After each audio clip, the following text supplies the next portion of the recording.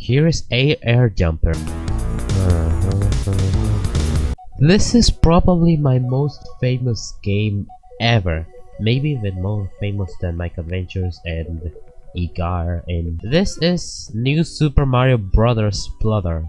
Hello Taru, your mission is to collect 7 gems. I don't think they're actually mandatory, by the way. So yeah, this game I actually put enemies into to make the gameplay of holding right more interesting, and that beginning section is incredibly hard for no reason. Ow, that hurt. I'm going to kill you because of that. Why are you killing me? And yeah, this is probably my most famous game, mainly because it says, well, it says Mario, so obviously it's going to sell. Mario sells, if all of you know. And funnily enough, this was released in 2015 too. It's still one of my first games, but it was released in October.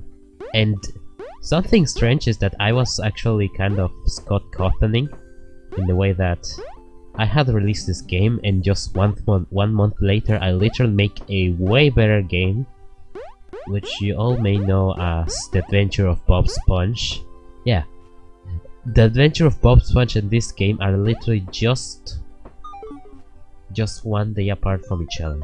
And it's kind of a shame that this game has some wonkers level design, and this was also the first game in which I implemented checkpoints to anything. There are many people who obviously didn't make games in Sploder, like in Newgrounds. Newgrounds is a place where there were people easily making games, but some people also made movies, music, and memes, obviously, like Angry. Like, Sploder is maybe, I don't know, I think it probably has a ton of memes, who knows. I'll probably even review them someday. I'm so bad at this, I'm so bad at all of the games. I died. I'm dying at the same place over and over again. How is this happening? How is this happening?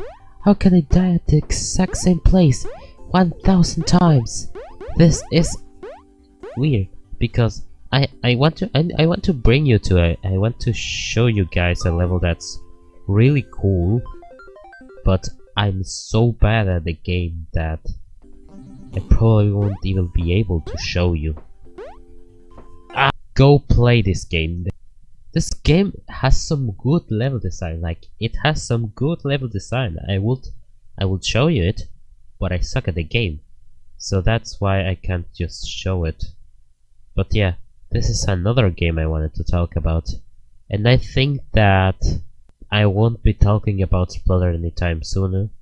So if you want to see more of the games I've done in here, then just search for me. I'm literally called the same, I'm just called philRaco though. So yeah,